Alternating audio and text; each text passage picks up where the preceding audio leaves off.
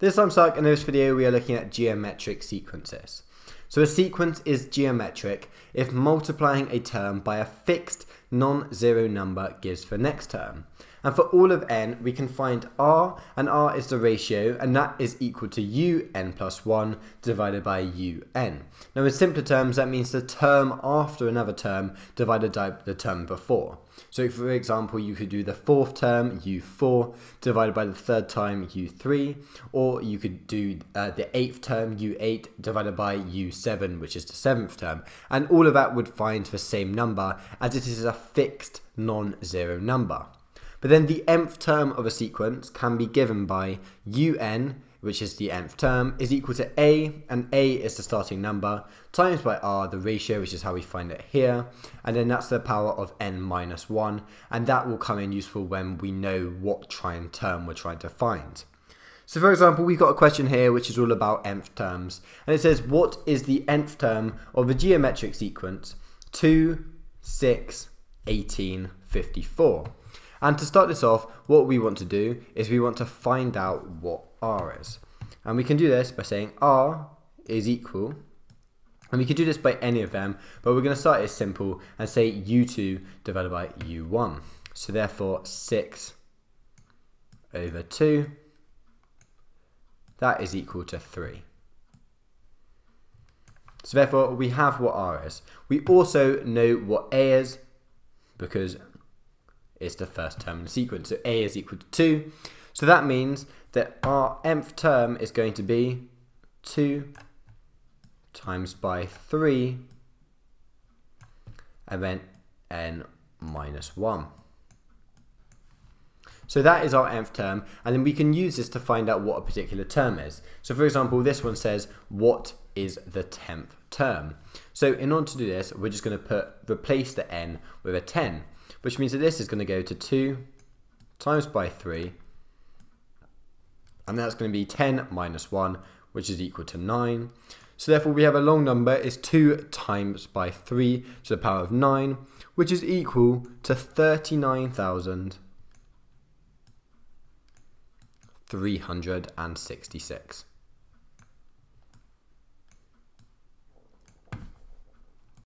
So we also need to look at geometric series, which is when all the numbers in the geometric sequence are added together. And there are two different formulas, they mean exactly the same thing, they're just slightly rearranged, and sometimes it's easier to use one over the other. However, you can use any of them and it will still work, you just may have harder numbers to work with.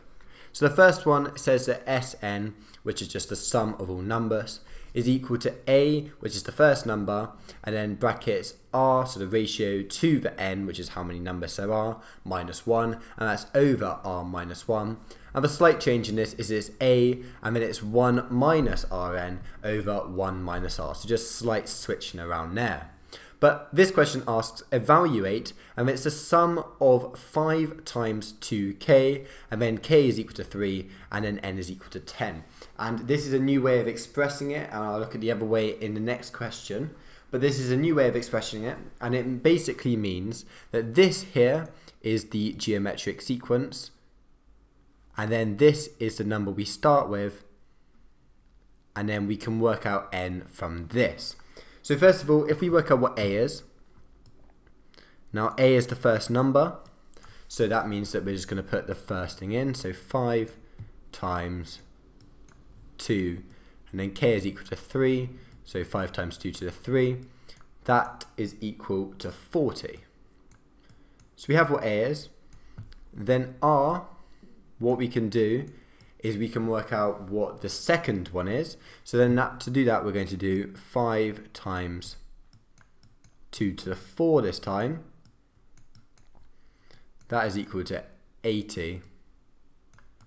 So therefore, 80 over 40, because it's that second term divided by the first term, is equal to 2. So therefore, r is equal to 2. And then n, now this is where a lot of people get mixed up because we have to be inclusive of them. So we're starting on 3. So it's 3 to 10 inclusive, which means that we count to 3. So therefore, if we were counting it up just with our hands, we go 3, 4, 5, 6, 7, 8, 9, 10, which is 8 numbers. So therefore n is equal to 8. So it's not as simple as just doing 10 minus 3, but you would just do 10 minus 3 and then add 1.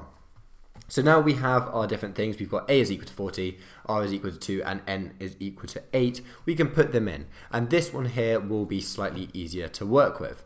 So if we put them in now, we consider s, and then n is equal to a there.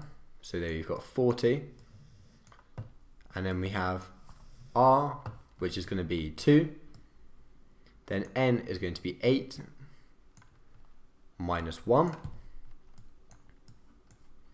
And then r minus 1 is simply 1. 2 minus 1 is 1. So therefore, we've got 40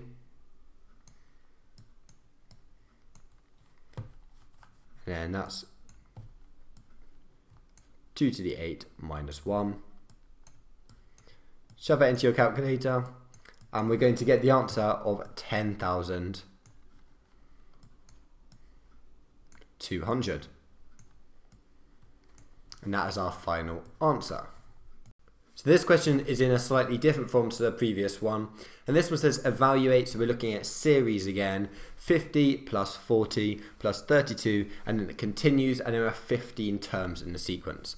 So again, the three things we have to work out is what a is, what is r, and then what is n. And we could do n straight away because it says it here. N is just 15. And that's something that's easy about doing this, is we don't have to work with anything about it all inclusive that we had to do in the last question. And then a, that's easy as well. That's the first number there, 50. And then r, again, fairly easy. That's just going to be 40 divided by 50, which you can say is 0.8. Again, if we did 32 divided by 40, we would get exactly the same answer. So now we have a, r, and n. We can put them back in. And because r is less than 1, it makes sense to do it into this. Then we're just not dividing by a negative number. So this time we're going to work with this particular formula. So that means that we can say Sn is equal, and then a is 50. So we've got 50. And we've got 1 minus 0.8, and then n is 15, and then that is all over 1 minus r, so 0.2. Then all you have to do is chuck it into your calculator, and to 3 significant figures you'll get 241.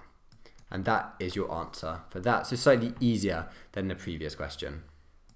So the final question today is a slightly harder one.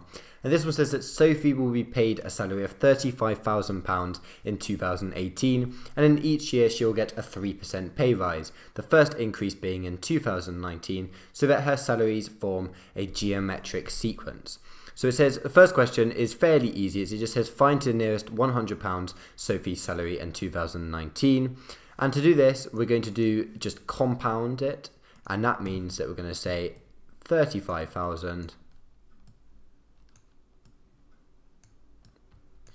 and then times that by 1.03, and that's because that's the percentage increase that she's got.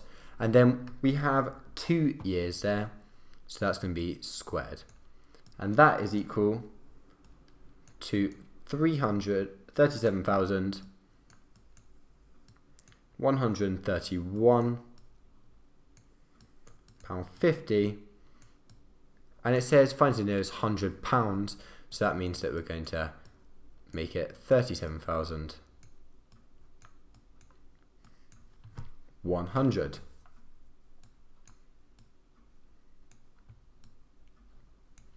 But B is where it gets slightly harder, and this is using our knowledge of geometric series. It says that Sophie will receive a salary each year until she retires until at 2037. So find to the nearest £100 the total amount Sophie will have earned from 2018 until she retires in 2037. So this means that we're going to have to find what A is, what R is, and then what N is. And A is the first amount, which is £35,000, because that is our starting value. Then R is a 3% pay rise, so again every time it's going up by 1.03. But then N is, remember, it's all inclusive, so we're going to go 2037 minus 2018, which is 19, and because it's all inclusive we're going to add 1, so that's going to be, N is going to be 20, because we are counting that 2018 as well as a year. So that means that what we're going to have is 35,000